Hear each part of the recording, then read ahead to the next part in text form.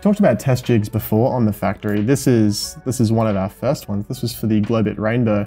And the test procedure is really simple for these. You just move them in, press them onto the test jig, you get a test pattern, and you can just continue testing really quickly.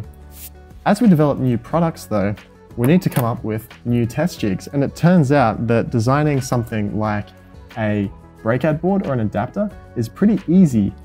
It's not so easy though to actually test them in a way that is scalable. Even the simplest device needs a test jig. We need to make sure that these are working before we bag them up and put them on shelf. And today I'll be spinning a few ideas on how I might go about designing jigs for these two adapter boards. Let's get started.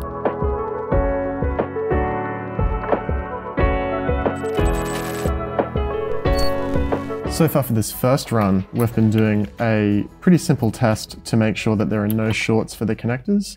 So I can do a continuity check on each ring and make sure that we don't have any continuity shorting with the other pins. And that's just beeping that out quite simply.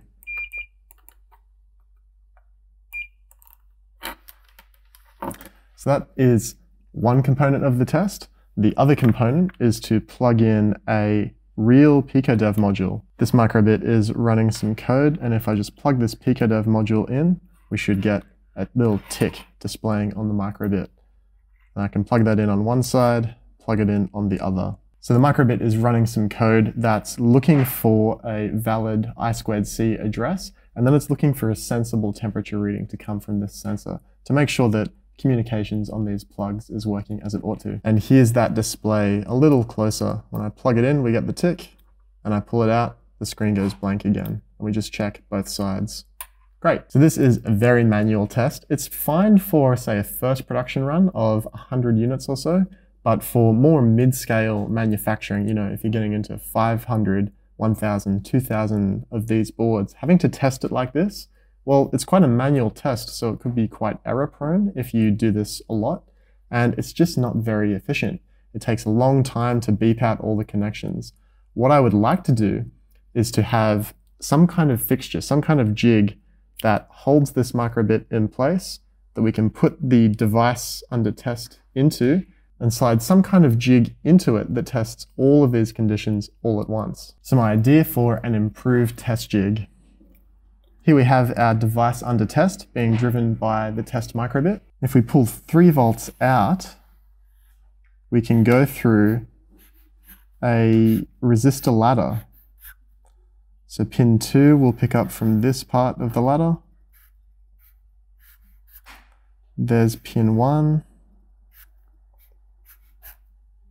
pin 0, and this will go to ground, which is actually coming from here. So we've got 3 volts, or 3V3, and we've got ground here, and we have 3 unique voltage levels, V0, V1, and V2. All the microbit needs to do is look for these fixed and known voltages. This is just a big voltage divider, so it's really easy to calculate what each of these voltages ought to be when powered by 3.3 volts. And so if any of these pins have developed a short, let's say, I don't know, maybe pin 0 shorts to pin 1, if there's a connection here, that will change the way that this voltage divider is constructed, and you'll get different voltages outside spec on V2, V1, and V0. For instance, V1 will be now equal to V0, and you know that that can never be possible. That'll also drag V2 out because there's essentially a missing resistor from this voltage divider. So that takes care of the GPIO parts of the breakout, but for the PicoDev connectors, that could be as easy as having built onto this jig, say 2 different temperature sensors, each with their addresses set differently. So as you plug the jig on, you have maybe some like card edge connectors connecting to each of these GPIO and aligning on the jig a PicoDev connector to plug in and out of both of these 2 spots. So we'd have a connector down here and a connector up here.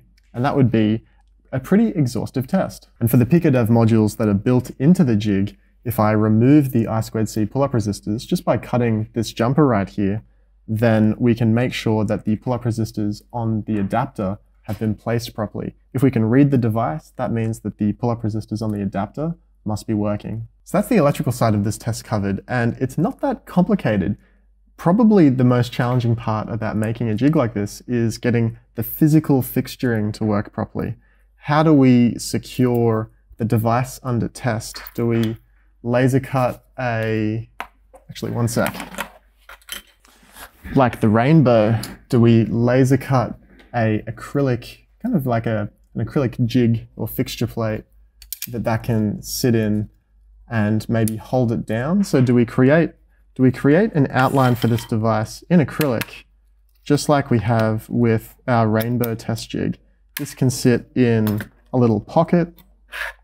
Maybe the microbit is held, maybe the microbit is just held at the right height. After all, this microbit is part of the test jig. So if this gets held in the right height, we can bring the device under test onto the end of it, and then take our big test jig and plug that onto the device under test. It's kind of like a test jig in two parts, one that holds the microbit, and then this moving part that can mate onto the end here. The card edge connectors would be great for this. You can see, this is just a card edge connector plugging onto the microbit, but how can we plug onto these? I'd like to avoid having some kind of bed of nails that this has to go onto, because that means you need to place this and hold it onto a bed of nails, connect the microbit, and connect the other piece of the jig, like the test circuit.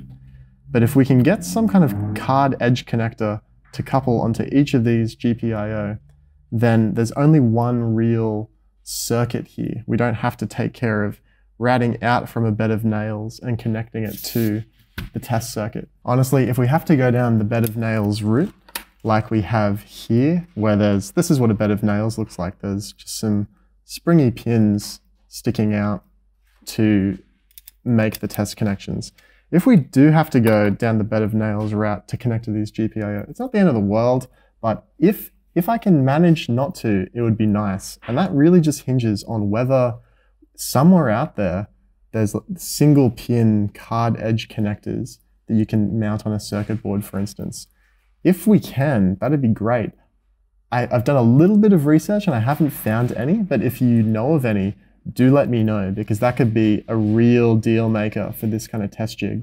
Another adapter that we need to test is this PicoDev adapter for Raspberry Pi, and this is a good candidate for a bed of nails. You can see we have the 2x20 Raspberry Pi GPIO header, and we have 4 PicoDev connectors down the side. We also have a breakout for a bunch more pins though, and so I think the way that we'll test this is to have it go onto a set of pins on the board, on the test jig, and have some springy pogo pins coming up to connect to each of these connectors. And you think, well, okay, that handles this breakout connector, and then it's more of the same to test each of these. If we have 4 unique PicoDev modules, say the temperature sensor, each set to 4 different addresses, we can plug it on, look for 4 devices, and a sensible temperature coming from each device. You think to yourself, well, that's a lot of pins now. We've got, I don't know, there's something like 20 pins here, and you need to check the in and the out. This might be a good candidate for using I/O expansion. If we have all the necessary pins on this header being driven by one I/O expander, so we might have I/O expansion fanning out to that, to all the necessary pins. And we have on our bed of nails, we have another I/O expander connecting to all of these breakouts. Then all we have to do is write the whole port with some binary data. So we'll do each pin just by itself. So the first pin might be 00001. The next pin might be 00010. And when we do the read on the other side, we're just looking that the port value we get on this side is equal to the port value that we set on this side. Any inequality means that a pin is either not connected or there's a short somewhere. And likewise, the jig has 4 PicoDev modules that all get plugged in with some master connector. I'm not quite sure how I'm going to make that yet. It sounds like there's going to be some laser cut acrylic to get the right height, and maybe just some glue is enough to have this chain of connectors positioned correctly. It'd be nice not to not have to use glue, but these kinds of connectors are only wire to board. There's no board to board style, so you can't get this plug in like a circuit board mount, unfortunately. So there's going to be a little bit of craft there. It sounds like there's going to be some sliding mechanical jigs in my future. Maybe the best way to go about that is laser cut acrylic with some slots and some fasteners that can then slide a jig back and forth. And that way we can mount our device under test and slide it into the test circuit that will couple onto the end. Same with this guy. If this gets mounted down onto a bed of nails, it still needs to be plugged into some kind of test circuit to test all these PicoDev connectors. Maybe this is overcomplicating it. Maybe the test circuit is just a self-standing circuit board that can just plug in, and that I think that mechanical alignment, that could be advantageous for doing really high volumes, because you can just drop it in, engage the jig, pass the test, pull the jig apart, and pull out your device under test, rather than having to manually line up 4 connectors to plug into this device. In any case, that's what I have for you today. Just a few ideas about how we might make these test jigs so we can test devices in higher volumes. If you've come across an edge connector that you think might be good for this jig, that would really make my day if you would share it. And otherwise, perhaps next time I'll have a few prototypes to show you. See you in the next factory episode.